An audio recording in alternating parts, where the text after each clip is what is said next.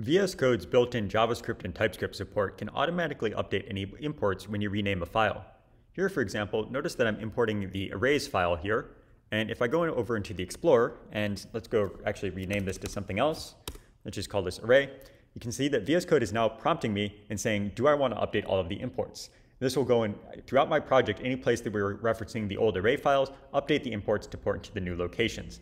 And here we have a few options. So we can say never do this, always automatically update imports, and then we have some options for this specific case. So no and yes. So let's just say no, yes here. And now when we actually go and save, if I open up the changes view, you can see that all of these files have been updated. And if we actually look at the changes themselves, you can see that sure enough, the imports have been updated as you would expect.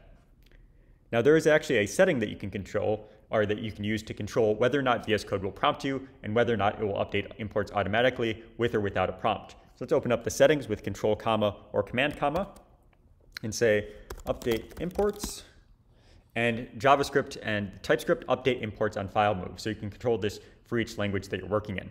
You can see that the default behavior is to prompt, but there's also a setting that will always update imports just automatically whenever you move a file. That includes renaming a file, that is also including dragging a file to a new file location. And then there's never, which will make VS Code never update the imports and also not ask you about it. So always might be a good default, and if this feature is getting in the way or you have another extension that's providing this functionality, you can try setting it to never as well, or you can leave it as prompt and handle this on a case-by-case basis.